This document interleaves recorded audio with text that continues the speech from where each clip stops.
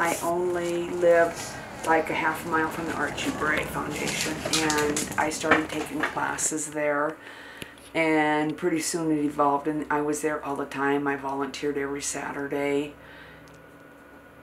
I was just there all the time, and it was just my passion. You know, when I wasn't working, I was at the Judy Andrews.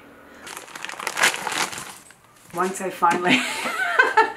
I finally learned how to throw and get something symmetrical and round, you know, that was really a pleasure for me, instead of something being really wonky. And it took me a long time to make something out of round, you know, after I got it round, to make it wonky again. You know? There's so many variables to how your piece can come out, you know, a little bit hotter on the kiln shelf, you know, up on top and the bottom can change the glaze colors, and the thickness of the glaze, the clay type. There's just a ton of variables, so it's always a science class trying to learn. It's just something I have a passion for and I love doing, so I'm out here all the time and doing what I love to do.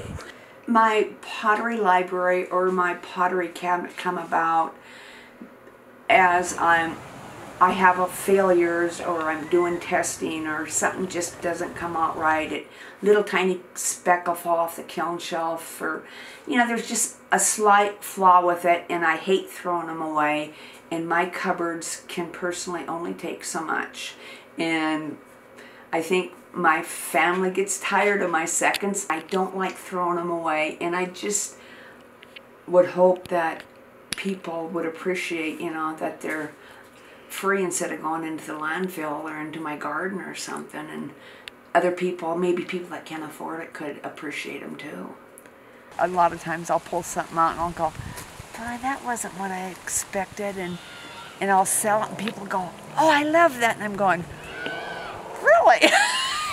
It's just surprising to me, you know. But I'm glad, because everybody has different tastes, you know, and I think it'd really be boring if we all did the same type of pottery or oil paintings or wore the same clothes, the same lipstick. You know, it's nice to have everybody like different things and appreciate different things.